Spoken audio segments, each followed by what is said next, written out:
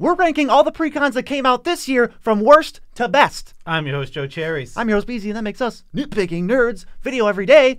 Best channel ever. Support us on Patreon. We would really appreciate it.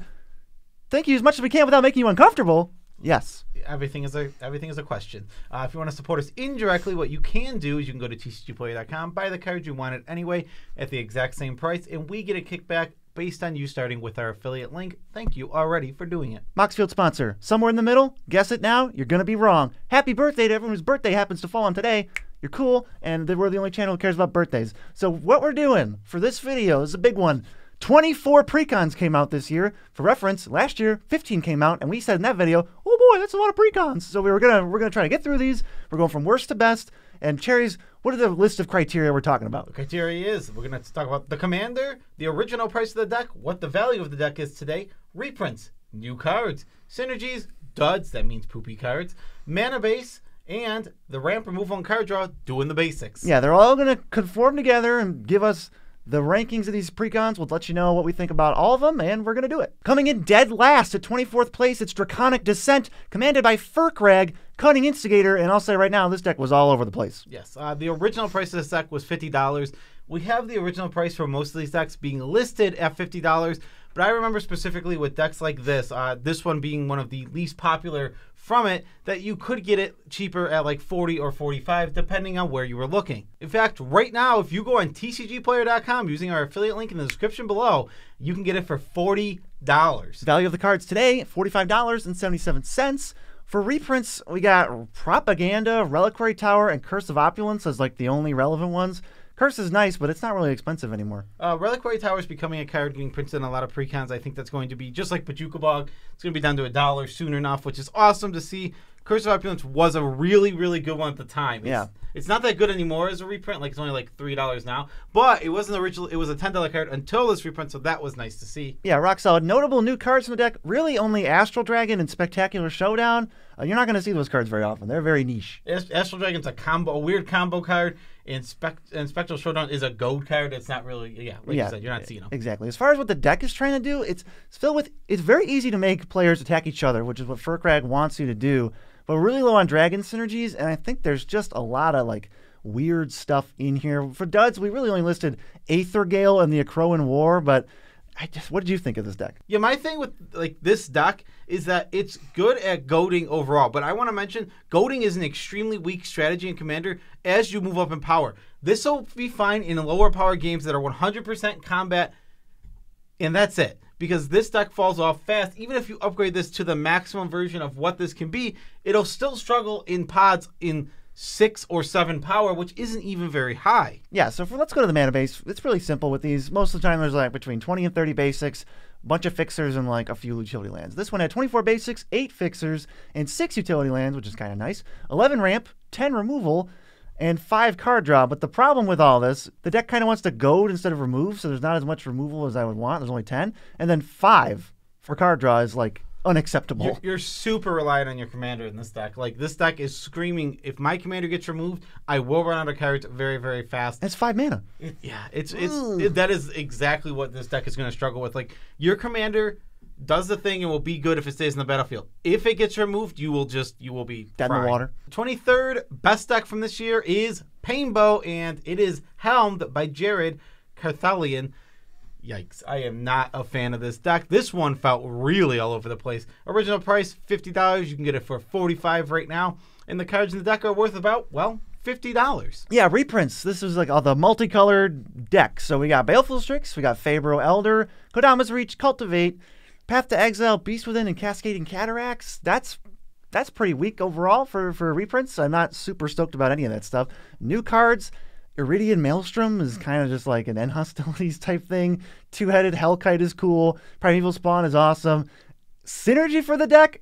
You tell me. It wants multicolored creatures, and I have no clue what it's supposed to do after that. Yeah, exactly. This thing calls, it's like, I'm going to put multicolored creatures on the battlefield and make them a little bit bigger. It's like and then it's like question mark, and then it's profit. How am I ever supposed to win with this deck? This one felt like the most all over the place deck. It's like, play multicolored, and it's just like, that's it. That's it. And then it doesn't even remotely pay you off besides with some +1/+1 counters once in a while. How are you supposed to win? We looked at this deck and we're like, how are you supposed to win? You like attack with a flying creature? That's, oh boy, not very productive. Duds, Sultai Charm, Arkalos, that's just only playable in this deck because every land is basically entering tapped. Okagachi, what a poopy dud that card is. And then there's kind of a lot more that we're not going to really touch on. We're going to save you some time. If we wanted to sit here, we could list probably like 10 to 15. There's really some bad cards in this deck. That's why it's so low here. It's not overall a good deck. This mana base was okay, other than the fact that they all enter tapped. It has 11 basics, 28 fixers, which is what I would expect out of a 5-color deck, but they all enter tapped. Yeah, virtually all of them are going to be tap lands. 17 ramp cards, okay, we're going to need it. 17 removal cards, although 6 of them are board wipes. That's like a lot of board wipes, and half of those are bad. So removal 17-ish, and card draw 10. I would hope for a little more card draw. At least the numbers are okay. At least it does the basics pretty well numbers-wise. It just can't win the game. Yeah, this deck. Ugh. In 22nd place, we have Chaos Incarnate with Carter Doomscourge. This was like the starter deck for the red-black archetype, and it was not great. It started at $25, which is a really huge bonus for this cycle of precons. They were really cheap to get into. You can buy it for $25 today, actually. Yeah, which is awesome. And this card actually, or this deck actually has great value in it. $40 in cards, which is good for a $25 deck. It's awesome to see. For reprints, we have Archfiend to Depravity. Randomly cost money? Randomly, yeah, that card has always cost money for a while. Blasphemous Act, Chaos Warp, Lightning Greaves. Really nice reprint for a $25 deck. That's like a $7 card by itself. Yeah, our standards are a lot lower when you're only making me pay $25. Yes. So this is the best set of reprints we've seen so far. New cards for all of these starter decks, there are none, which is fine. There's just not going to be any new things. You're only paying $25. Synergy, this is like a group slug deck, but like kind of a group hug deck. There's really just a lot of duds in it. And I think if you're not making Carter blow out your opponents, I don't know what you're doing with this. Cherry, do you want to list out these duds? Yeah, let's pull up the screen so we can do them all right now. Stormfist Crusader, Vampire Nighthawk, Boo. Indulgent Tormentor, Scythe Spectre, Reign of the Pit, Explosion of Riches, Breath of Malfagor. That card is so bad. And Spiteful Visions. And these are all cards that virtually do nothing or will help you die, because if your deck's kind of all over the place and you're wishy-washy and you don't know what you're really doing and you're making everybody draw cards, you're just going to get demolished. And I also want to say, for duds, our standards were low. Yes, our standards change completely when you go to a $25 deck again, because again, you're paying half the price. I can deal with a little more duds of cards. I'm not going to deal with Vampire Nighthawk. That's ass. These are blank Magic cards. We need real Magic cards. As far as the mana base goes, 29 basics. I'm not going to really hate on them too much. 10 fixers, okay. 1 utility land. Stencial Bloodhall.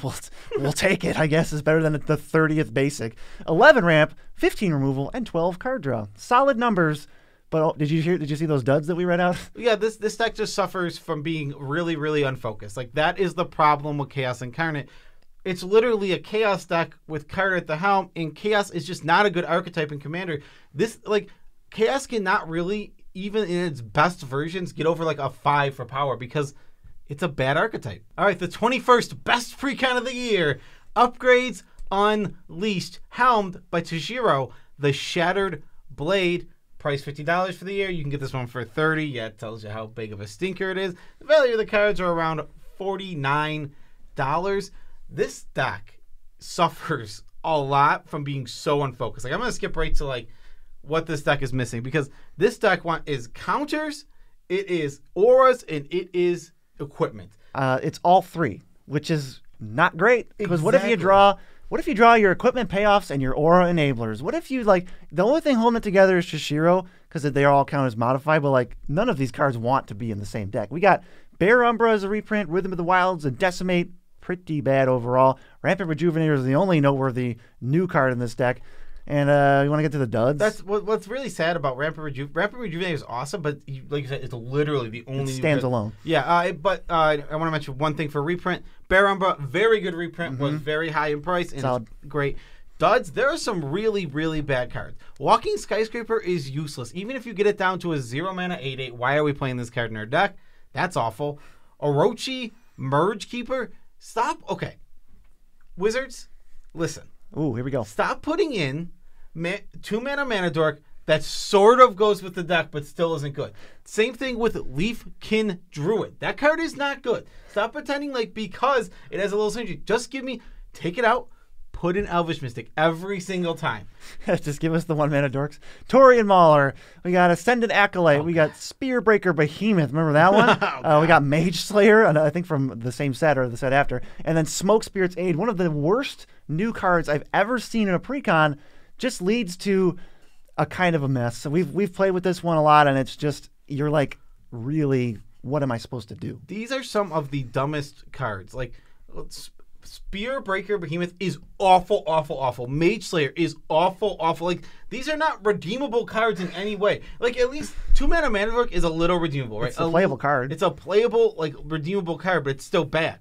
What are we talking about? Mage Slayer is not a touchable card. Do not put that in your commander deck. It's apparently how you're supposed to win. We got 26 basics, 9 duels. 2 of them are Mossfire Valley. Yeah, wow. Don't forget about that. Yeah, 2 utility lands, 37 total, and 11 ramp, 7 removal, and 8 card draw, although there are questionable card draw cards like Kosei. Yes, like how reliable do you think you can get Kosei and equipment or in a counter? I'm going to say very unreliable. All day, baby. Moving on up to 20th place, we got Maestro's Massacre. These precons still have a little bit of issues. We're still in the rocky territory. This one is on Hello the Painter in the command zone, and it's $50 when it started, but you can buy it now for $31. With synergy in this deck, the big problem, is that we do not have enough tutus to reliably casualty with on Hello every turn like we actually want to. There's only like 16 valid casualty 2 options. And I think some people would even disagree on that number of valid cards. Like, yeah, you can sacrifice your creature that you want the static ability on, but I don't think you will. Yeah, exactly. This deck is way off the mark with that. When we built a deck like this and we did upgrades, we did stuff like that, we were very high on getting into this deck token making instants and sorceries. That is what this deck wants, because you want to be able to like sacrifice one of your creatures and get 2 or 3 or 4 or 5 more creatures. That's what this deck needs, and it just absolutely 100% does not have it. It really fails at the actual casualty side of it, which is the only text on Hello, so you really have to get that right. We got Lightning Greaves, we got Cascade Bluffs, and we got Ponder as reprints. All of the new Capenna decks got one of the Cascade Bluff type lands, the filter land, so that's nice to see. For new cards, Dogged Detective, I know I literally dogged on this card so hard when it came out because I thought it was so butts, but honestly, it's a good card. I don't know why. It looks playable. It looks so bad, and it's so playable. And Body Count is the only other card, and that card's just whatever. That's a big step down. We had to mention it. Let's go to Duds. Reign of the Pit. It's back. It's such a medium card. It's just... Here it is again. Yeah, a little chat. That card's awful. We're trying a casualty 2. We don't need to copy this again. We don't need 3 little chats. Why do we need a little chat? This is such a bad card. Waste Management. Okay, this is one of my least favorite cards from the whole year. Ooh. Like print-wise, it is 4 mana, exile 2 cards from your graveyard, or get a whole graveyard and get some 2/2s for 7 mana. Get out of here with this card. And then Smuggler's Buggy is not doing anybody any favors. How about the mana base? The mana base, 18 basics, 18 fixers. That's nice to see. And 1 utility land. So we're not getting much utility out of this, but our mana is going to be pretty good. 18 basics is really high for a 3-color deck, but we can deal with it. Looking at 10 ramp, 12 removal, 10 card draw. And on Hello is not going to be able to copy almost any of them because we don't have enough creatures. Yeah, at least those are solid numbers. Like we said, the problem with this deck is just the lack of those sacrificable creatures, like we mentioned. How awkward when you do all the setup and you just can't do anything with your commander still. You're stuck going womp womp. On to the 19th ranked deck from this year, Mind Flayers. And it's helmed by Captain, I never know how to say this. Ingthrod, sure, close enough. The original price, $50. You can get it now for $55. This Horrors deck was very beloved, and the value is about $55 a card in the deck. The main issue with this deck is that Horrors are pretty bad. So what you end up with is this weird deck that struggles to play good creatures because most of your creatures are very bad, and there's only 7 other ways to mill, so you're really reliant on specifically your commander to mill and then get cards back. Your commander makes the mill great, and it makes your Horrors playable. Without your commander, you are just playing bad Horrors, and you almost have no ways to mill, but even then, a lot of the cards don't care about milling, so then you maybe have 7 dead cards that you don't care are milling people. It's really weird. You need the captain for the whole game. Yeah, for reprints from this set, Hullbreaker Horror was a great one. The card just came out literally last year, and getting a reprint already was great for the card because it is a very good commander card. Good to see it keeping down in price. Curtain's Call, great removal spell. That's brought it down. Thought Vessel, we like seeing that all the time. Herald's Horn, Lightning Greaves. Keep printing Lightning Greaves and Precons. It's still like a $7 card. Yeah. We will take it all day. And Leyline of Anticipation, which is pretty beloved card. New cards from this Precon: Psionic Ritual, Aboleth Spawn, and Braid Stealer Dragon. Those are the best ones, so obviously the bar was pretty low when I was listing those. Yeah, they were not good reprints. I remember this deck specifically being good new cards. It's like, here's some new horrors, but it's like, yikes, I don't know. Do I have to? Can I just have Hullbreaker Horror? Yeah, give me 2 Hullbreaker Horrors by accident. Yeah, give me 2 of them in the same deck. Mana base, 20 basics, 12 fixers, 6 utility. We got 9 ramp, 14 removal, and the card draw, embarrassing. 4? I mean, when you have Captain out, you're milling and you're wheeling a deal and you're feeling great. And I guess apparently, if not, you're playing a 3-mana 2/2 and hoping you draw land next turn. Yeah, I will say that that's something I've noticed with some precons. When the commander has card draw or card advantage on it, they really, really cut down on the card draw, almost to a point of like, what the heck? What are you doing? But you know where we actually looked up all these deck lists? Moxfield.com. Oh. Every single one of these deck lists, there is a Wizards of the Coast page. You click on it, and it has every precon you've ever wanted to see from Wizards. Go back. Are you wondering what dual deck elves versus goblins? What did the goblin deck look like? Well, if you were wondering, it's on Moxfield.com for some inexplicable reason. Harry, you mad person, thank you. What is Counterpunch? Let me see what that deck's playing. Let me go on Moxfield right now. Oh, and I can now sort it by price and see if I want to buy the deck on TCG Player or Card Kingdom. Wow, super convenient. Thanks, guys. This notably is not Wizards of the Coast's profile on Moxfield. It's Moxfield uploading decks from Wizards in their original condition. Yeah, and I know you're thinking, what does the Elspeth Planeswalker deck look like? It's on there. Wow, how about that? It's literally on there. And while you're looking at it, you can look what that Elspeth does, because I bet you can't tell me one thing. Can you tell me what Elspeth's devotee does? It's in the deck. Go look on Moxfield and tell me what it does, because I don't know. Get back to us. Rank number 18, we got Riveteer's Rampage, Henzi Toolbox Tour, beloved to Joe Cherry's heart, not leading a very strong deck. He's an amazing commander.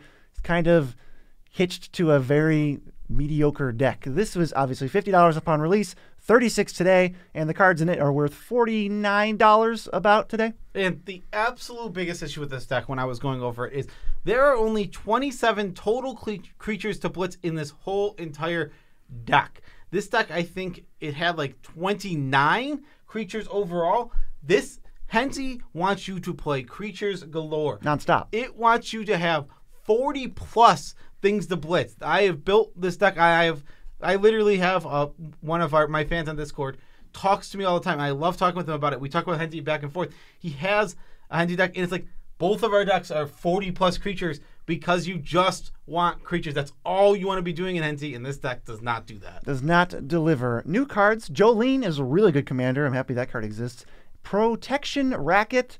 It's here if you need it. We're not really going to play it. Yeah, and for reprints, Avengers on the card, always nice to see a good, nice mid to low power commander card. Twilight Mire, like I said, all these got that. Garruk's Uprising was starting to get up in price. Nice to see it just get reprinted right away. Though, what are we doing? We have 27 creatures in the deck. Why is Garruk's Uprising in here? And Blasphemous Act. This is another one that just cannot get below $1. It is in every other precon, and it cannot get below $1. Yeah, we need a whole nother year of Blasphemous Act and Lightning Greave reprints, apparently. How about the duds? This one had some hilarious duds.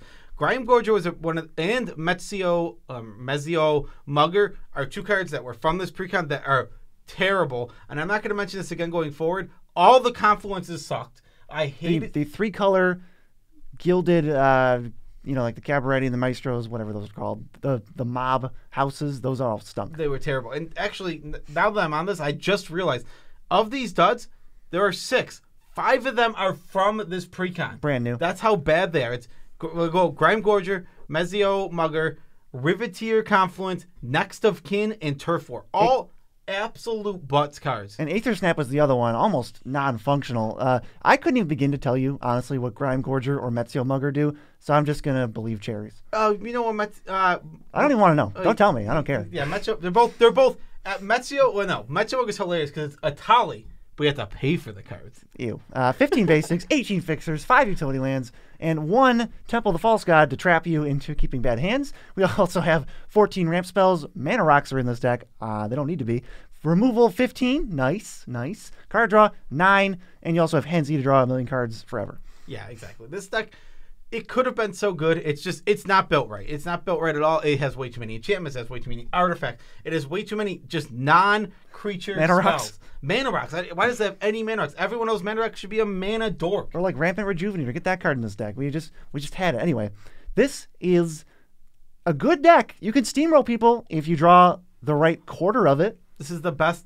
This is one of my favorite commanders from the whole year, and it sucks that the precon built around him Pretty meh. is awful. And I might have been a little aggressive with my use of awful, but this one's number 17th, and I think that honestly there's a gap here. I think that Henzi cuts off the what I would say are bad decks, and Buckle Up at 17 starts the at least improvement or Medium, low to medium. Exactly. Like the rest, those were I would say the ones I would never get. These are ones that if you like the archetype, you could probably get. So commander for this deck, Kotori, Pilot Prodigy, but never play that. Put in the other one, Shorakai, which is way better. Price of this deck $50. You can get it for $40 right now. Total value of cards in the deck is $67 though, which is great value.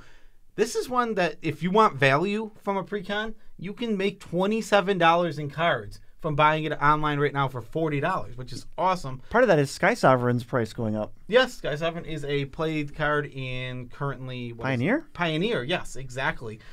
This deck, what it really lacks is good vehicles. It has all the pieces to work and do what it wants to do, but vehicles are bad. So we end up in this weird spot where it's like, sure, I have a game plan, I can do the game plan, but even when you execute your game plan perfectly, where are you? You're stuck with a bunch of bad vehicles in play that don't do much. Yeah, and I really think you're going to suffer infinite suffering if you leave Kotori as the commander. I think that card was really bad. And then Shorakai is one of the best commanders printed, maybe the best commander out of all these precons. So just please switch it. You're gonna thank me later. This deck has more reprints besides Sky Sovereign. We got Emery and Ethereum Sculptor.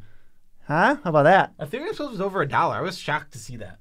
It keeps seeing reprints, but it's over I sure would love reprints that are over $3. Yeah, these were not good reprints. Literally the only I think Emery is 2 or 3, and Sky Sovereign is the only card actually at a decent price. It's kind of interesting because overall this deck has value, but it's not in the reprints. Spread out. It's a lot in the new cards, which are some beloved cards. Kappa Cannoneer, awesome artifacts card for combat metas. Drum Bellower, really good for decks that want to untap all their creatures. Yeah, Research Thief. It's going to be drawing you a bunch of cards in specific decks. And Organic Extinction, kind of a go-to artifact creature card. I want to say about Organic Extinction, I put it on here to mention it. I think this card is very overrated.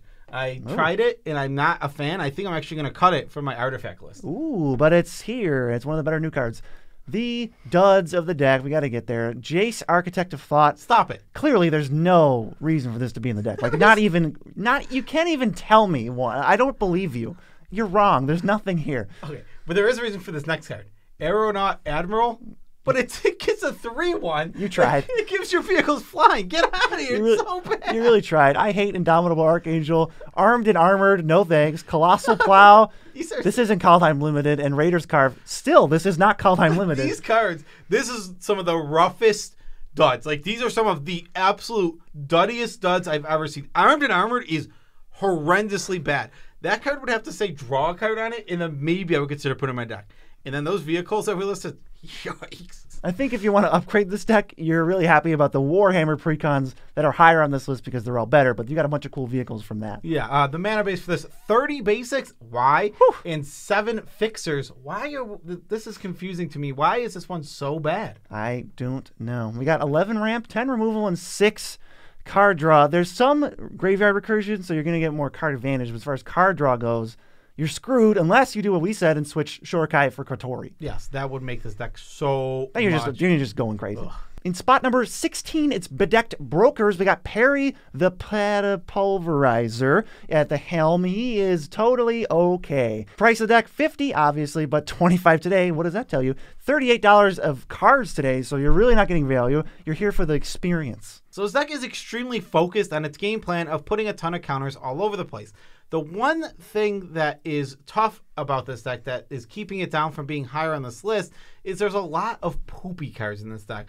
Medium cards. Like, let's just go right to the duds. Like, Avon Courier. What is this card? This is a 1/1 flyer for 2 mana that sometimes gets counters.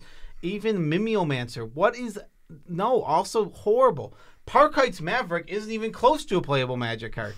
And, okay, this is my favorite one. I'm going to skip a little bit because Ajani is known for working with counters. Right, so I think, awesome, we're ready. Every single Ajani card works with +1/+1 counters.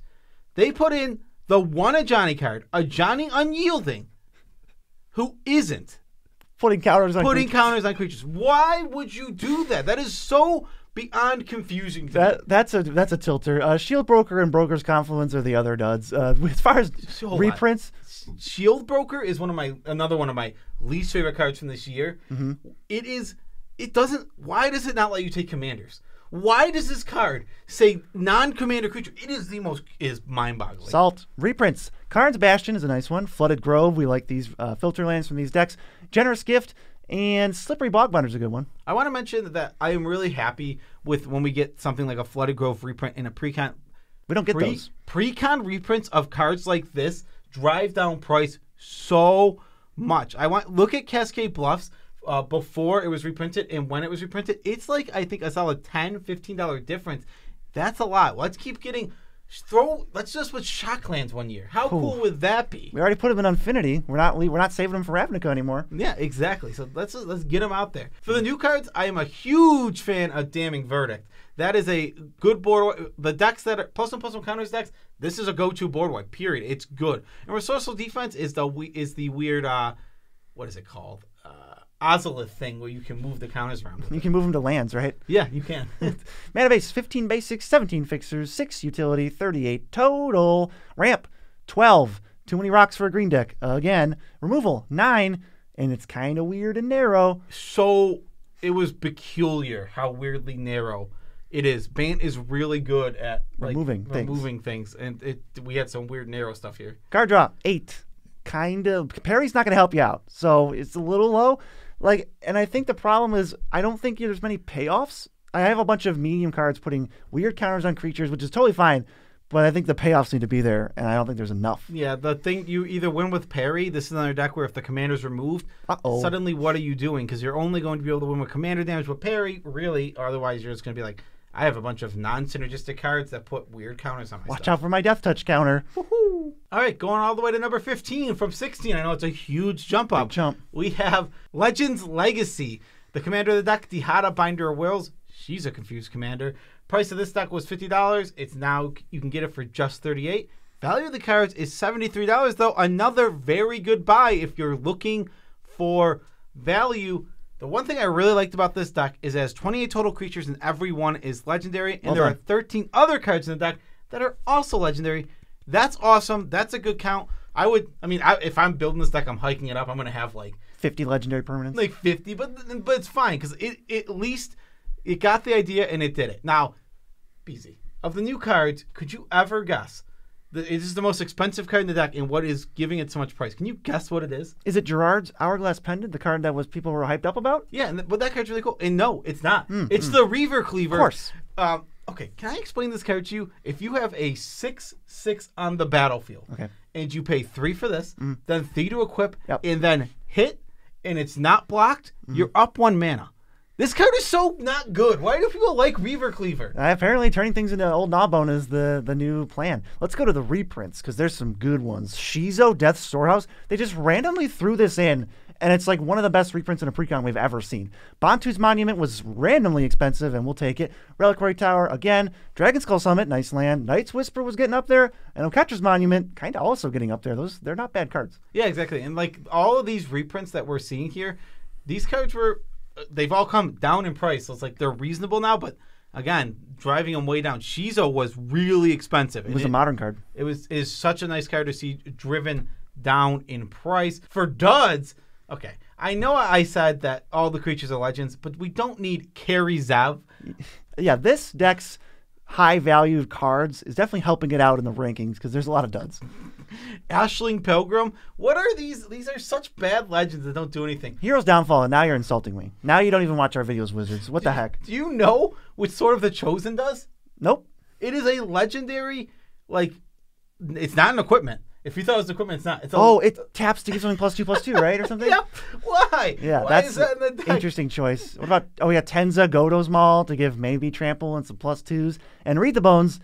I love Read the Bones. It's near and dear to my heart, but I don't play it in my commander deck, so I'm trying to win games. Yeah, exactly. The mana base, 16 basics, 15 fixers, 8 utility. Okay. Those are good numbers. It's a good spread. I think they do pretty good on the. I think obviously we play 6 basics in our decks, but like I think they're doing pretty good on the 3-color mana bases. 10 ramp, 7 removal, 7 card draw, lacking a bit in removal and card draw. Yeah, I want to touch back on Dihada real quick. This commander card like is to me all over the place. I don't know what this thing's supposed to do. I don't know what the 3 abilities have to do with each other. It's not a bad card. You can just -3 and get value out of treasures and stuff. Totally fine. I just don't understand it. Yeah, I think I like the way you put it. It's a little confused, but it is decently strong. 14th place, Mishra's Burnish Bander. Yeah, there was Brothers War Precons too. This one is a big bonus because 100% of the cards in it got the old border, so it's nice little nostalgia and cards that have been printed never before in this border. Commander, Mishra, Eminent One. Not a great card. More of a combo card, so it's not going to be great in this deck. Yes, the original price of this deck, $50. You can get it for $40 right now, and the card value is there. It's $63. Very cool. This deck is super heavy on artifacts, and I like the way it's built, but the issue is that all you're doing is beating with a 4/4 every turn and getting a little bit of value out of whatever that artifact does. Closing's hard. That's going to make this deck really, really bad at closing, but like you said, when you upgrade this deck, it will be good at closing because it's going to combo out a lot. Reprints, absolutely stellar reprints because we got Expressive Iteration. Now, wow. Expressive Iteration, already a very good card to reprint. It's great in Modern. It's actually, as I say it's great in Modern, it's great across, it's like universally good in every format it is in. It is an amazing Magic card. And now, it has an old border printing that it didn't have before. What a huge upgrade that is. Like, taking, not only did we get a reprint of a great card, we got an old border one. Like an alternate style. Yes. Lithoform Engine was starting to get up in price. This reprint drove it right down. It's a cool card. It's splashy. It's fun. Reliquary Tower in old border, I think for the first time ever. And all 3 artifact lands. With new art. With new art. So cool if they get new art as well. Yeah, it's super great. I like this precon a lot. New cards, we got Blast Furnace Hellkite. That's going to beat the crap out of people. Such a cool card. Scavenge Brawler is not necessarily great in this deck, but it's pretty sweet overall. And Terraciers, I got their Devastation. I like this card. It's been really cool. Yeah, exactly. I think that... like, I'm not a big fan of that. The one that you just listed is fine, but Blast Furnace Hellkite is so cool, and Scavenge Brawler is an overperformer for me so far. Like, when I've used it, it just makes anything into such a big, giant threat. Such a cool card. What about duds? And for duds, I think this deck was overall fairly focused and didn't really go too duddy, but I don't like Mirrorworks at all. I know some people are a big fan of it. BZ's played it, and I've literally watched BZ copy nothing, ever. Like, with a deck that has, like, 50 artifacts in it. This card did not perform well for us. It's not it. We got 13 basics. We got 18 fixers. We got 6 utility. 37 lands total. 13 ramp. Cool. 7 removal. Ooh. 9 card draw. Okay. Yeah, we're almost there. It's a little low on doing the basics overall, but still pretty good. Honestly, you can go even more ramp in a deck like this because you can play your deck is willing to play lots of extra artifacts. So. Yeah, get the Foundry Inspectors in there. Yeah, those things are so good. All right, let's move on to the last one in the bottom half, the 13th deck, Draconic Destruction. Led by Atarka World Wanderer, this is one of the $25 decks. Pretty awesome. You can actually purchase it right now for $28, and the total card value almost $40. Pretty awesome numbers overall. This deck is a Dragons deck, but where it lacks is it only has 21 dragons. Couple of ways to make dragon tokens, but some of them are really, really bad. We're gonna get to it in the duds in a second. Another thing with this deck is that Atarka is just going to beat the snot out of people. It's going to kill them really, really, really fast. That's kind of maybe one of your main win conditions. Yeah, that's completely fair. All right, so for reprints, we have Vandablast, super nice for a $25 deck. Dragon Tempest, just a great card, especially, again, in a $25 deck. Thundermaw Hellkite, which isn't that great of a card, but was worth money. I don't know why. And Elemental Bond, which is a card that sees a lot more play than it probably should. But. Yeah, new cards, none. That's not a thing that was happening here. Duds, time for duds. Atarka's Monument, hate it. Provoke the Trolls. Easy. It is a Tarka Monument. Atarka Monument, hate it. Provoke the Trolls. Terrible card. Happens to turn Atarka into a one-hit kill, which leads to me questioning why the Learn to Play Magic $25 commander decks first dip into the format has one-hit kills in it. Just get this card. It's not good. Just get it out of here. So funny because you get to. It's like, yeah, we're gonna teach you how to play. What does a tap land do? The term "you gonna learn today" Go and learn today. So perfectly. It's like you literally just like get one-shotted by an Atarka out of nowhere. Like turn 7 dead, and everyone else continues playing. That's Commander, baby. Yeah, welcome to Commander. Furnace Whelp, as in Whelp. I guess we have to cut this. Dragonkin Berserker. Not gonna boast about this card. And then Sarkon the Dragon Speaker. He needs to speak to some better dragons. Yeah, that card's so bad. Mana base, 30 basics. I don't expect too much out of these, seeing as they are $25 decks. I'm okay with this. 9 fixtures, 1 utility land, 40 total lands in the deck. A little high, but that's pretty high. It's okay. For ramp, we have 14. Awesome. But we need it. We're a dragon stack. 14 removal. Awesome. It's like the highest one we've seen. 7 card draw. We're suffering. And I know that we're playing big, splashy things, so we're going to have things in hand often, but 7's a little low. Let's get those numbers up. Yeah, because we got to worry about board wipes as dragons. We're going to be #1 target. Atarka is not going to stay on the battlefield all the time. If Dragon Tempest stays on the battlefield, you'll win a lot of games. 12th is First Flight, another one of the starter commander decks from 2022. The commander is Asperia Supreme Judge, and I have no clue why, because the deck is a Flyers Matter deck. It's just...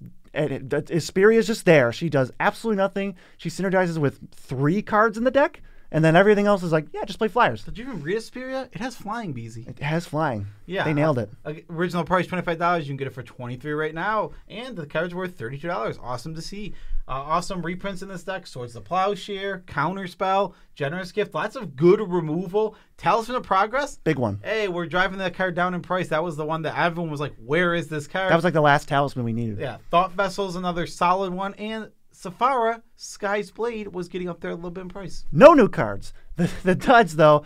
Pilgrim's Eye, I can't support that. Aetherize, why? Why is this in every precon? I hate this card everywhere. And Vow of Duty, no. It's like a limited card. Vows are really, really bad. They're good in limited, Commander. They're really bad outside of that. 30 basic lands, 8 fixers, 1 utility lands. Ramp, 11, awesome. Removal, 14, pretty good. Card draw, 10, and our commander draws some cards. So the numbers are there. The numbers are there for the basics. Yeah, and I think the deck's going to function pretty well. The Flyers have natural evasion. You're going to be able to get through damage. It's got a nice focused game plan for the most part, except for like Gideon Jura, who's like, ooh, Asperia. But you're going to get a lot of wins just because all your creatures fly. And you can just tell we like these decks because they're up high. They're up high. 13, 12, and there's still 2 more to come. These decks are actually really nice and awesome, especially for their $25 price tag. All right, on to the 11th deck, and this one is the first of the Warhammer decks, which are all awesome. So you know we're in good territory now. They made it high. Yeah, this is definite good territory. This is Tyranid Swarm, led by the Swarm Lord himself. Why not? Why would it not be led by him? This deck has a lot of X spells, and I mean a lot. But the main issue is Swarm Lord doesn't care about X spells. We want to switch out commanders. This deck is desperately looking to play Magnus Luca Kane. Such a weird name. Magus Lucia Kane. Whatever, I said that. For those listening at home, there's a lot of +1/+1 counters cards. Yeah, you got to switch out those commanders, or else you're just going to be like, why does my deck have 85 Ravenous cards and Swarm Lord barely cares about it? I think also we'll get to why you really, really need not the Swarm Lord and one of the big problems with this deck. But we got to get to the prices. The original price, $60. That's about what all these Warhammer decks were going for. You can buy it today for $59, hashtag saving money. And the card's value today is $79, so you're going to make some profit. That's pretty cool. I mean, not literally. You're not going to flip this for profit. You're just going to have more value in cards than when you bought the sealed product. Than what you bought, yeah. Exactly. You'll spend $60 and get $80 worth of cards. That's cool. Reprints, Hardened Scales, awesome new art too. Super cool to see. Farseek, again, I guess. Motorcycle Farseek. Motorcycle Farseek, Herald's Horn, also I think has a motorcycle on it. I'm not sure. But what's so great about these is you're going to say, As I was going to say, is everything in this set is Warhammer themed. with new art and new borders. New art, new borders, and the deck all looks amazing. So one of the main reasons these are all up so high is these decks hit home runs in a lot of categories. This one lacks in a few little things where it's just not that great of a deck overall, but it hits a home run in design, in the way it looks, in just like art and border. It's everything about this. And thematically, these decks are amazingly fit into the Warhammer 40K universe while still feeling very Magic. I mean, we want to talk about. You want to talk about new cards? There's like 50 new cards in these decks. Yes, which is amazing. And there's bad ones, but there's also a lot of cool good ones like Shadow and the Warp. That card's worth money, and it's been performing pretty well as a strong card. It's like $15, and Gearson Starn is like $10. Yeah, exactly. Like these decks all have this. Sporosis is awesome. You got the new commander. What is it? BZ? It's Magus Lucia Kane. Magus Luca Kane. Nope. You got Biophagus and Nexus also to save us some time there. And how about the Deads? The Etherize. Why is this here? Get out of my nightmares, Etherize, please. The Red Terror is one of. I know there's some bad cards, and it's like we didn't list every they're allowed to put some medium cards, especially when they're printing a bunch of new cards. The Red Terror is one of the worst cards I've ever seen. It is one of the worst new Precon cards of the year. It's so bad. Lictor, Venom Thwarp, and Breed for the Hunt, or Bread for the Hunt. Yeah, they're hungry, so you need to feed them some bread. 22 basics are in this deck and 17 fixers. That's better than a lot of the other ones, too. I mean, we're paying $60, so our mana base is a little bit better. 16 ramp. God, do we need ramp. Thank you for putting 16 in there, and if with Magus Lucia Kane, you're going to need even more. Removal is 9, and oh boy, time to find out the deck's weakness. Card draw 3, baby. I think, the two big things about this deck that throw it off is, 1, card draw, and that's way too low. And 2, wrong commander in the front of this deck. The Swarm Lord is just not good enough to lead this deck. You need to switch that. It seems like they wanted you to say, oh, every time you Ravenous a card, it replaces itself, which is not card draw, it's just a cantrip. But now you have to pay like 7 mana to replace your cards. So when you play things early, you're just like, don't get anything out of it. You're just going to run out of steam so fast. And everyone who I've talked to has played with or against this deck said it's like the worst one. And Magus Lucia Kane also turns your Ravenous cards in from cantrips to card draw. Yes, which you desperately need. Into the top 10, baby. Number 10 is Cabaret Cacophony. Kit Kanto Mayhem Divas leading us off. The synergies. This is a tokens deck, first and foremost, with a little bit of gold sprinkled in. And Wizards does a good job at making tokens decks. I will say that. They're really good at making sure decks can go wide, make lots of tokens, overrun with them, and use them in other ways, which is awesome. Kit Kanto is a cool commander in that sense. Price of this deck, $50, but you can get it right now for only $32. That's pretty low. Price of the cards in the deck are still $50, though, so if you buy it for $32 right now, you'll be getting an $18 value. 18. Oh, yeah, I was going to say, I was like, what? Scoot Swarm is a reprint, and we'll love it because it's a cherished landfall card. Beastmaster Ascension, it's an overrun variant. I'm happy it's out there, but we're not going to play it too often. Path to Exile, sure. Give me all the ones. I don't care. I'll take 1,000 Path to Exiles. And Rugged Prairie, talked about those filter lands. Yeah, very happy about those. New cards, we have Master of Ceremonies. I'm a big fan of this It's card. not bad. I figured out why I like this card so much for the, how we talk about how giving group card draw isn't very good. One of the things I really like about this card is it does on your upkeep, which means that you get to use the card first, which is rare for a card like this. True. You do get to use like the group huggy thing first. We got Rose Room Treasurer, and then Grand Crescendo is like a token staple now. Oh, that card's so good. It's such an amazing Magic card. For the duds, I mentioned this earlier, Leafkin Druid. This is your guy. Just give me a Mana Dork. This one's following you around. Just give me a regular Mana Dork. The worst card in a Precon maybe this year, Sizzling Soloist. What? That card is horrendous. That's a 3/2, right? It's a 3/2 that wasn't even good in limited. Yeah, it's not a new card, but it is one of the worst ones in a Precon in general. Yes, that's what I meant. Yeah. Fell the Mighty, we hate this. This is not a board wipe. This is asking to be blown out and have a bad time. Sandworm Convergence, I'm never playing this card. I don't know what. It's not a tokens like card. Not a win condition. It's not a tokens card. I don't know what it is. It's nothing. 16 basics in the deck, 18 fixtures, 4 utility lands. 2 thumbs up for that. Doing the basics, we got 12 ramp, 9 removal, 9 card draw. pretty close to what we want. I mean, No complaints. I'd like one more removal, one more card draw, and I'm good. On to the 9th best deck from this year, Forces of the Imperium. This deck was a little confused, and we didn't like it a ton, but it's got a lot going for it still. The leader of this deck, Inquisitor Greyfax. Now, this is why this card is confusing. Get ready to not play this card if you buy this deck. Yeah, because you're not going to want to play it at all. The original price for the deck, $60. You can currently buy it for $68. And the card's value in the deck, $103. 2 thumbs up. Probably, I think this is the most value you can get out of one of these decks. This is pretty impressive. I'm happy. It's part of the reason it's up so high. Yeah, it really helps it a lot. This deck is the most confused, what it wants to do wise. Like I will say that. Yeah, you kind of want to go wide, but you also are you investigating? Or you got artifact stuff? What's going on? It's very strange, but this deck isn't bad. Still, it can do some things. It's just confused. And I know there is people yelled at me when we talked about this deck last time that, Joe, how do you not see there's a token strategy? It's because it's not obvious. It's not even close to obvious. No. So what we want to do to make it more obvious and good is switch out stupid Greyfax, put her in the 99, and put Marty's Calgar, who says tokens drawing us cards, make tokens. That's great. I'd love to do that. Yeah, it fits perfectly with what we're trying to do, and it gives the deck an identity. For the reprints, we got Skull Clamp, Soul Ring with new art, Talisman of Progress. Again. Hey, we're back in Swords of Plowshare. Again, all these reprints get huge boosts because we have unique art. Skull Clamp has been printed, 10, 15 times? Still $5. It's still $5, and there's only one version with this art, and it's from this deck. Mm-hmm. Brand new stuff. Thunderhawk Gunship is a sweet little top-end vehicle. Reaver Titan is awesome. I love it. Golden Throne, I don't think is that great in this deck, but in another deck, we're making a ton of mana with it. Triumph of St. Catherine.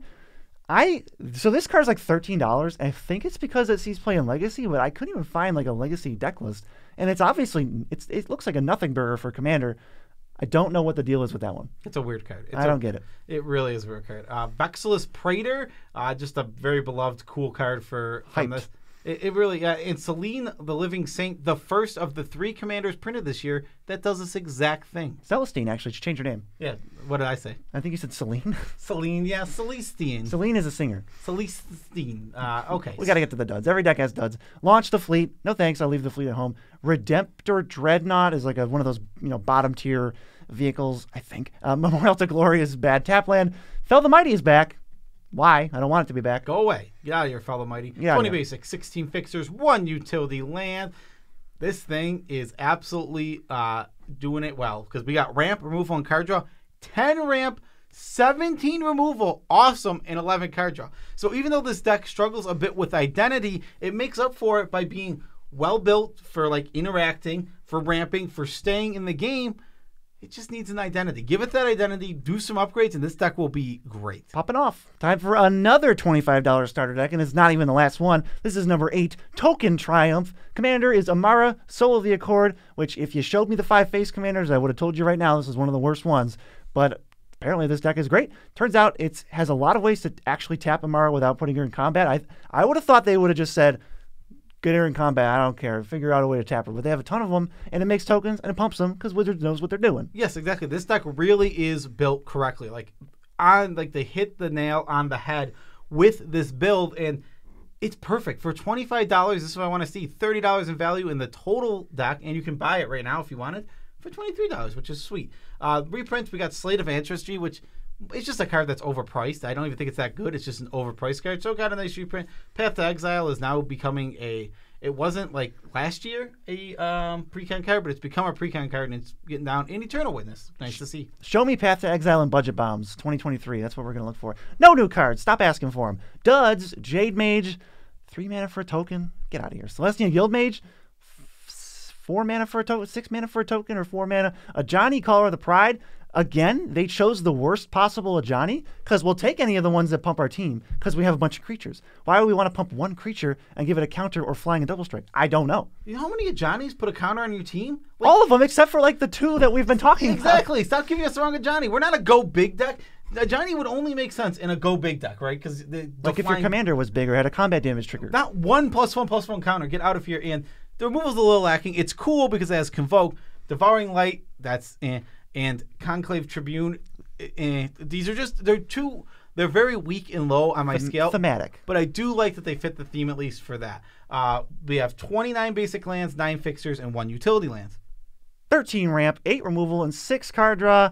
I would like some more card draw. That's keeping this deck down because token decks are very susceptible to board wipes. Do you want to know something that I thought was hilariously weird about this deck? So it has the 6 mana draw for each creature you control. Yeah. It also has Camaraderie. Collective Unconscious. Collective Unconscious and Camaraderie in this deck. Okay. And then I thought, well, maybe they didn't want to include Shamanic Revelation in any of these decks because it's too expensive or something. It's in one of the other decks. Why is it not here? Can we have... Give me it. All right, we're starting to get pretty high here. 7th ranked deck this year. Urza's Iron Alliance, helmed by Urza, Chief Artificer.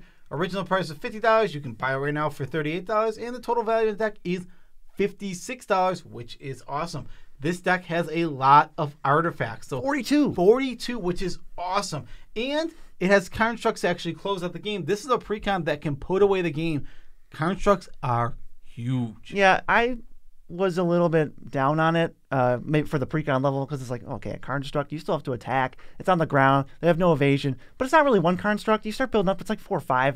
That's enough. Yeah, one construct would be middling. But getting another construct that pumps your other constructs, and then another one starts to make it get really big, really fast. And with 42 artifacts, your count's always going to be pretty high. For reprints, Thought Monitor, that's a card that's going to be a staple of Artifact decks forever. So it's good to see it get reprint. Slymaster Thopters, another one, very good. Preordain, not really that good of a card, but a fine reprint. It's like 350. Skull Clamp, thank you. Keep giving us Skull Clamp.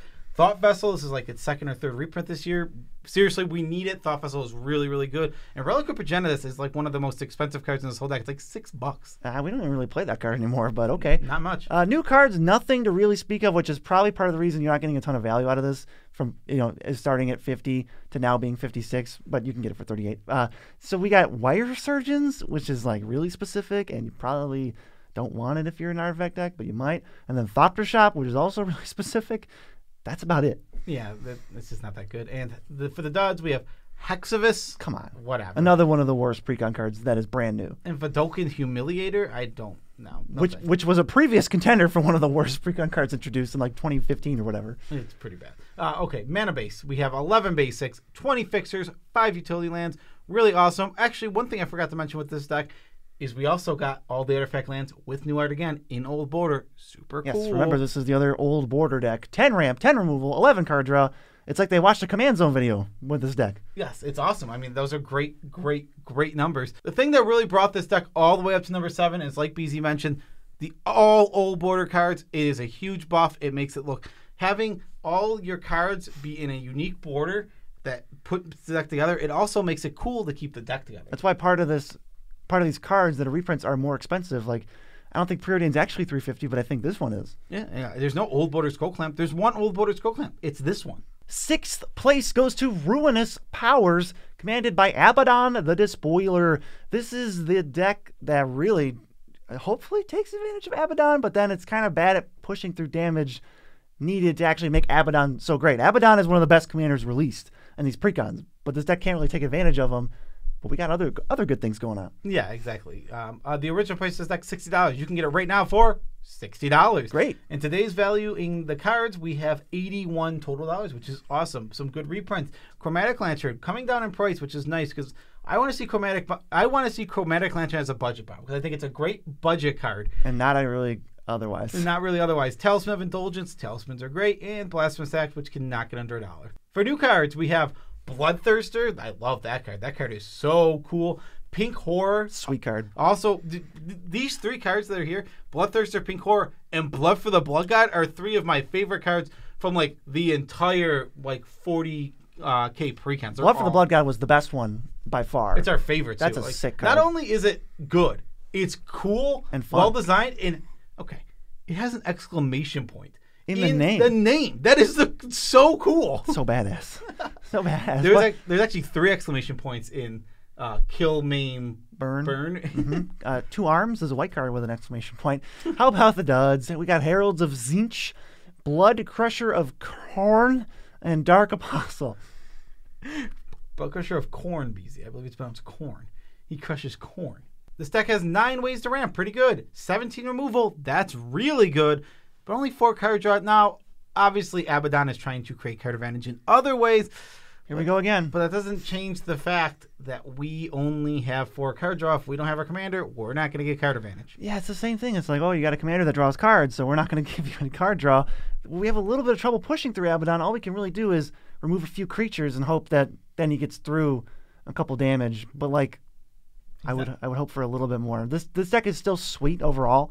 It's just I wish I could hit with Abaddon, but I think Wizards also knew Abaddon's insane, so that it's when you hit with it, you don't want to win the game immediately. Also, one of my problems with it is there just needs to be ways to deal direct damage in this deck because Abaddon doesn't need to hit. Yeah, give me more blood for the blood gods. Exactly. All right, on to the top 5. This is the 5th best deck from this year, and it is Grave Danger. And it is led by Gisa and Garov, which notably not a zombie, but we'll deal with it. Original price, $25. You can get it right now for $22, and the deck's value is $26. If you didn't know, this is a zombie deck that makes a bunch of zombies. It does, and it's good at it. There's 36 zombies in here. There's 36 total ways to either make zombies or that are zombies, which is pretty good. I would obviously want to boost that number. I love my tribal decks being like 40, 50, like get them way up there. But this is a good number. I will say that. And there's payoffs. For reprints, we have Havengul Lich, which is a nice little reprint.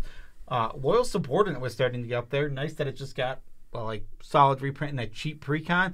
And Soul Ring, which is always there. No new cards. Stop asking me. There's not new cards in these decks. Jeez. The duds, though, we got Liliana's Devotee, Pup Zombies isn't a zombie, kind of hate it, and Geralf's Mind Crusher. What are we suddenly milling? I don't want to do that. Pilfered Plans is one of the worst cards.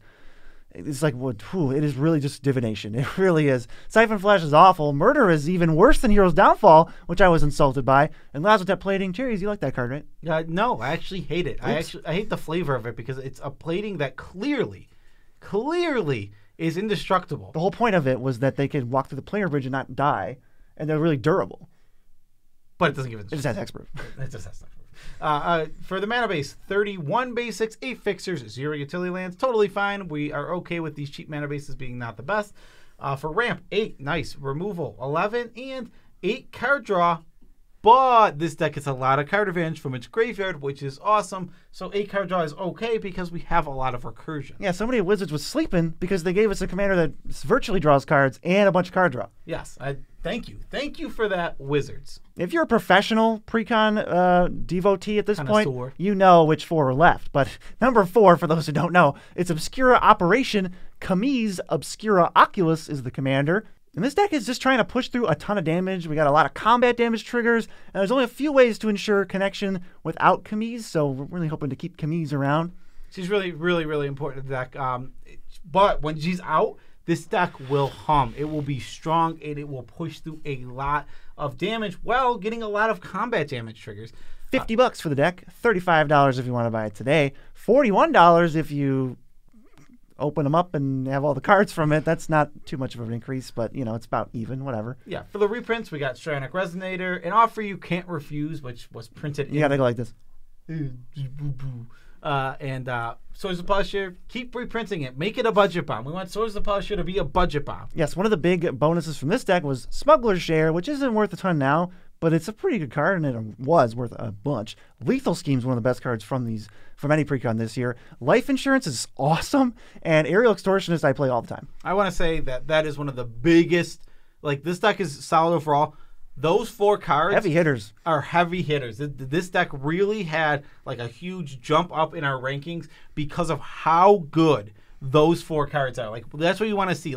If every single precon had 4 cards like this, I would be happy. It's that is what I want to see out of precon. Right. None of them are broken. They're all just good cards for specific decks. Daring duds. Daring Saboteur is garbage. But it's Pajama Man. We call him Pajama Man. He's definitely wanting. Otherwise known as Pajama Man, he's definitely wearing a onesie. It's such a weird card. I hate it. It's also a pirate if you like pirates, but it just keeps getting reprinted. It's fine if it just gets printed as a rare in Ixalan and then never again, but we just keep seeing it. It's an uncommon now. Yeah, then we see it even more. Oh, what is next? What is that? Nightmare Unmaking is next. What is it? That's the one that cares about your hand size and removing creatures, and then either option is good. Oh, yeah, that card sucks. Okay, so mana base. We have 17 basics, 19 fixing, nice, and 2 utility lands. Okay, solid. 10 ramp, 15 removal, 18 card draw. Okay. Now we're getting somewhere. This deck is good. This is just a very, very good deck. I was a little disappointed when I was looking back to double check these decks at how bad a lot of the new Capenna Precon was. Most of them were pretty rough around the edges. This one is not. This is just a great deck in almost every aspect, from both reprints to new cards and just overall like a well-built, humming deck. Yes, you've got plenty of creatures that get value equal to a card when they hit a player, and Kami's is over here giving them either unblockable or double strikes. You're always doing it. We got like Fallen Shinobi. It's going to kick the crap out of them. There's the one that casts it, the Ninja, Silent Blade Oni, that casts cards from their hand. You can just really, really take people down if they're not ready. All right, number 3, the third best deck of this year, Party Time. Can you tell me what the commander's name is? It's on screen, but I'm covering up the name. You don't know it because nobody does. It's Nalia de Arnis, obviously. Duh. If you didn't know that, you were just a smelly poopy head. What deck is this? This is the party deck. I mean, it's called Party Time, because you really have to ask. It has 14 clerics, 6 rogues, 9 warriors, 11 wizards, 5 changelings, which can cover any one of those. And it's smart because it has the least amount of rogues. Our commander's a rogue. Bingo. It's just a really even number all across the board. Original price, $50. You can buy it today for $50, but you're getting $83 worth of cards, and it's basically $50 worth of cards plus a black market connection. So you can just sell that and keep the rest. If you want, if you're thinking I want to buy a black market connections, just buy this deck. Yeah, it's $30, but this deck is $50. Yeah, and it comes with awesome reprints like Grim Hireling, which is an amazing card. So awesome to see like these. When you put a card in one precon, it can stay up in price. When you put a card in 2 precons, it drives it down so much, which is amazing. Let's keep doing that. Let's see black market connections in another deck next year, so that it'll just be a $10 card, a $5 card. That's what we need. Selfless Spirit, solid reprints. Savine's Reclamation was getting up there in price. It's now like a budgety card, which is really nice to see. Skull Clamp again. How many times? We love it. As many times as you want. If you want to put this in every precon with Soul Ring, I am okay with that. Maxwood Nexus was also one of those cards that was getting up there in price. We're slowly starting to see these actual real commander cards that are printed not even like a year, 2 years ago, getting right into commander decks. Instead of waiting like 4 years. Which is so nice to see because these cards aren't crawling up in price to ungettability. Like Maxwood Nexus could have been $20, $30 if it wasn't reprinted because of how like it fits specifically into certain decks. Yeah, you don't want to hit the ungettability. That's when it really gets rough. Mutavault is randomly expensive. I don't know why. Get rid of it and sell it. And War Room is a sweet card. Yeah, it's nice reprints. New cards, Black Market Connections, solid. Deep Note Terramancer, good. Seasoned Dungeoneer. Legacy staple. Literally a legacy deck. Like, it's built around this card. And the other one, whatever it is. I can't think of it. Yeah, who cares? But White Bloom Adventure. Yes, and also Burricos and Folk Hero, which you could swap out for Nalia. You should. It's a really sick combo. Burricos has all of the types, and you're playing all the types, so you're just going to be drawing cards, hitting people, making like 1,000 treasures, and just dealing damage. Yeah, this deck is really, really strong. A couple of duds, Mardu Strike Leader. Okay, why? I hate that in my black-white deck I have a card that says Mardu on it. That is a pet peeve to me. High Priest of Penance. Remember that one? No. When it is dealt combat damage or damage, you destroy an island permanent. No, what I meant to say is I don't want to remember. Oh, well then forget about it. Just think about Solemn Recruit, the 2/2 with double strike that's in this deck. Why? I don't know. So bad. I thought for a second it might have been in the Obscura, and I was like, oh, why didn't we mention it? It would have been a dud there too. So here it is. Mana base, 20 basics, 9 fixers, 8 utility. That's about standard for this type of deck, this set of 4 D&D ones. Ramp is 8, removal is 10, card draw is 10, plus there's a little bit of like random graveyard card advantage. So pretty standard across the board. Maybe a little bit low on ramp.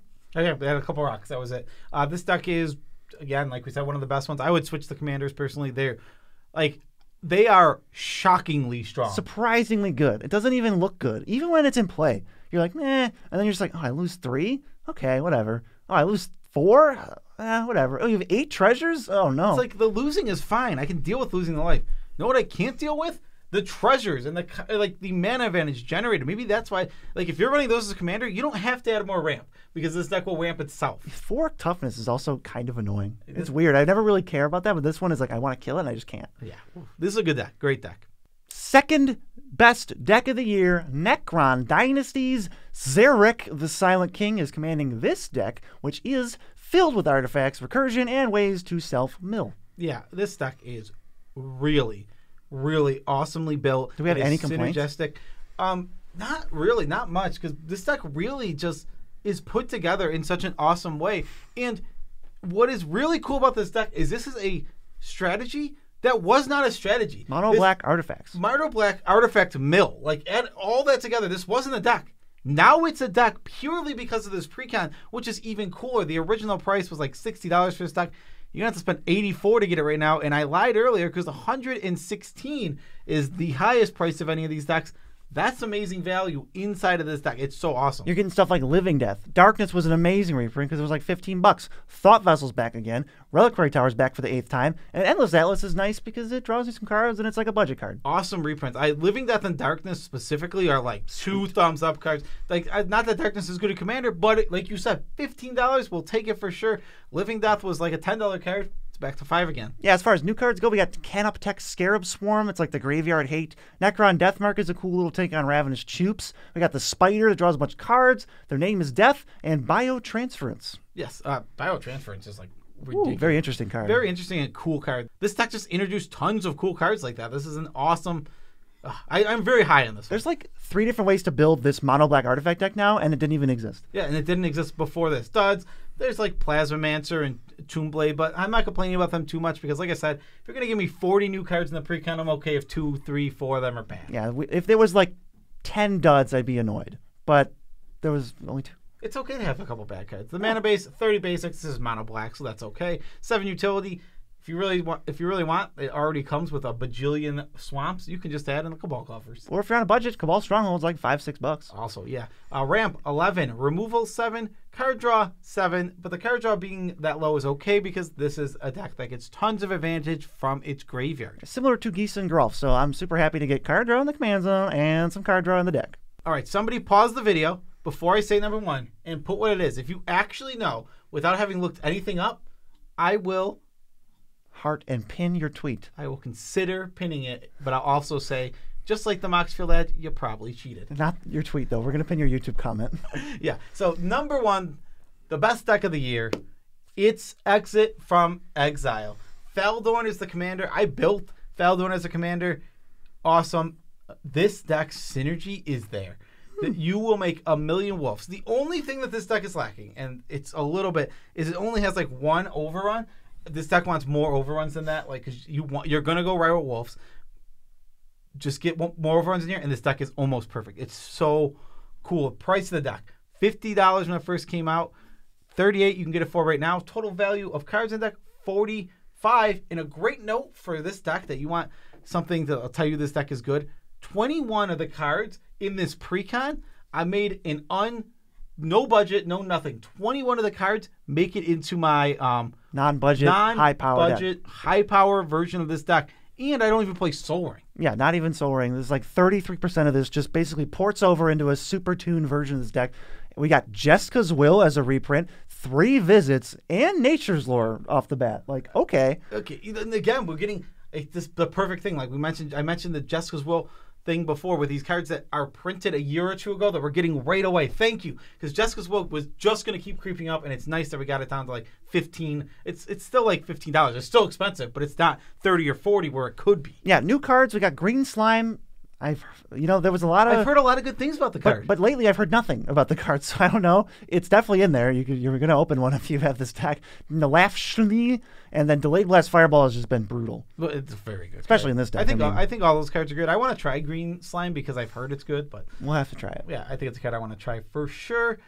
For duds, Venture Forth is terrible. That is not a real Magic card at all. I don't know what that is. Just leave it out, and your friends won't even know you're playing 99 cards. In Greater Gargadon, if you're not a sacrifice deck, Greater Gargadon is butts. Like, yeah, it casts from exile. Do you want the card? No. No, it's a 10-9 that takes a million turns to come out unless you sacrifice good permanents. No, we only have good permanents. Yeah, no thanks. Oh, you mentioned the deck is a little light on overruns. I found the next worst part. 23 basics, 9 fixers, 6 utility lands, but it's playing 1 Temple of the False God. It's 1 too many. It is 1 too many. And the land count is a little high. You could probably cut down on 2 or 3 of those lands. Yeah, there's just so much. We got 17 ramp cards, 10 removal, and 10 card draw.